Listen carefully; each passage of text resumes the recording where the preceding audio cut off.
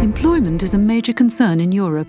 Currently, there are 26 million unemployed European citizens. That's 11% of the economically active population. The European Parliament is investing significant energy to improve this situation.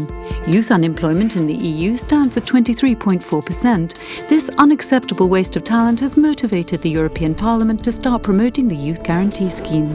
This aims to ensure that all Europeans under 25 are either offered a decent job, a training course, or an internship within 4 months of graduation or job loss. What about people who would like to work abroad?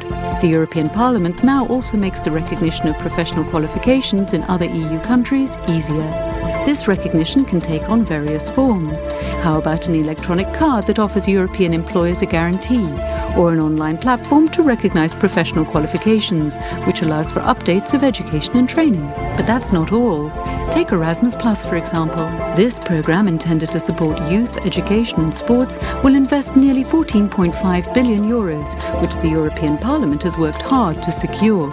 Annually, Erasmus+ enables 400,000 students to undertake an internship abroad and also entitles master's students to a scholarship.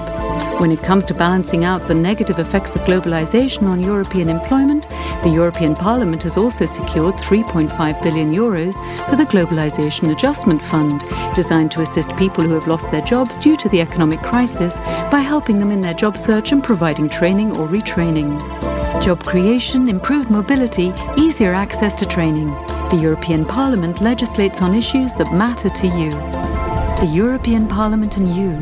Together we can act, react and make an impact.